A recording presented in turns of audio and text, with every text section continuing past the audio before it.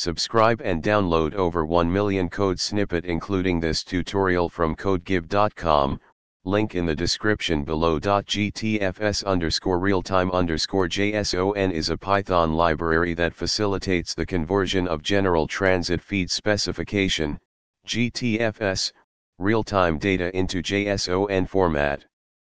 This can be particularly useful for developers working with public transportation data to obtain real-time information about transit systems.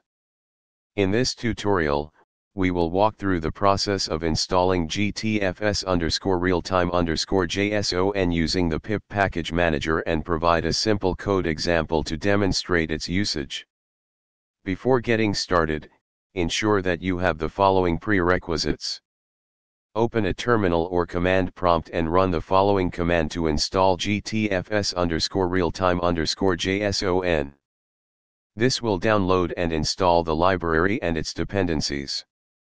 Now, let's create a simple Python script to fetch and parse a GTFS real-time feed using GTFS_realtime_JSON.